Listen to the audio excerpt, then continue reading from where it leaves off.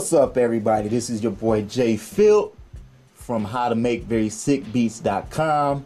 Today we're going to continue with our how to play chords on your drum machine series, volume number 4. And what I'm going to do is show you some techniques throughout this series, just some guidelines that help y'all, when you're making your beats. So the chords are going to be provided for you in the ebook. If you have no idea what I'm talking about, watch this video. I'll post, you can click on the video and you'll see what I'm talking about. Okay, so anyway, let's get into it. Today we're going to use a technique, and let's call this technique the major minor half step. The major minor half step technique. Okay, so you might be asking me, what is a half step? All right, half step is, let's say you have this key right here. You want to go over one key. That's a half step. You can go either to the right, one note, or to the left, one note. That would be a half step. From here to here is a half step. From here to here is a half step. All right. From here to here is a whole step, but we're not going to talk about whole steps. A half step is one key to the right or to the left, and a whole step is two keys to the right or to the left. Okay.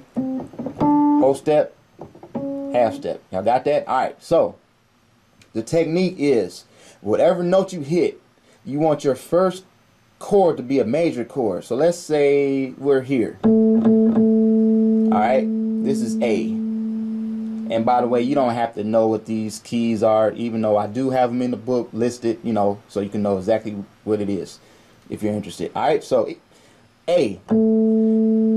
First chord we want to be a major chord. This is the technique. Make this a major chord. So that would be, and then the second chord you're going to make a minor chord a half step down. So it would be a half step down would be here to the left, half step. So make it a minor chord. Now, how do I apply this to the MPC? Here to here. Major, minor. Alright, how do we apply that? I'm going to show you. Alright, y'all, so this is the ebook. Basically, all I did was print it out, and I recommend y'all do this so it's easier access for me. Just print it out. And I got a binder. Shit, I got this from the Goodwill for like 45 cents. Alright, so anyway, it gives you a bunch of chords. And like I said, we're going to deal with minor chords and major chords. So you have like a whole bunch of chords to choose from. So, but what the technique is, I want you guys to see this right here. You have a picture of the piano, right? And we're going to mess with this key where it says A and then A flat. Okay? So you look for A and A flat. The first chord, like we said, is going to be major.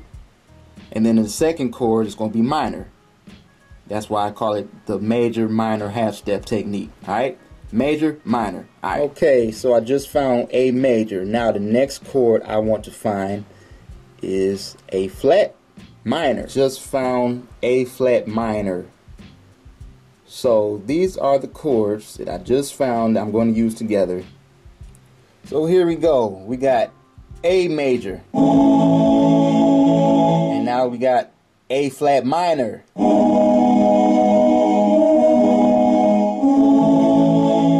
I decided to use like a choir voice. So, alright, so just in case you don't know how to apply your notes on your MPC, check out this video right here, and I'll show you how to do it. Alright, so as long as you have your notes going chromatically, this technique will work. Once again, the major minor half step technique. Alright, here we go. Let's play along with it.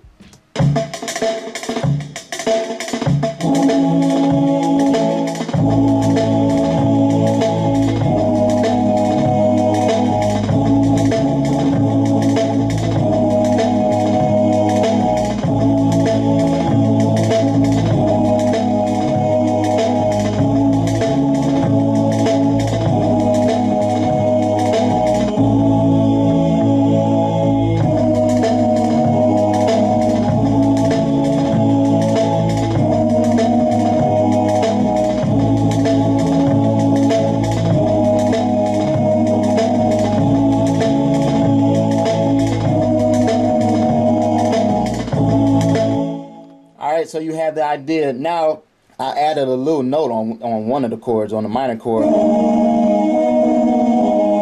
and that's just playing along with it, you know. Just use your ears and just play along with it. This is just a reference guide, all right? So have fun with it. Again, experiment, guys. This is not set in stone. This is just a reference point for you guys. If you want to start on another note, like say you want to start on the key of C, then it would be C major and then B minor, because that's a half step to the left. All right, so just, you know, have fun, and I'll see y'all on the next one. Peace.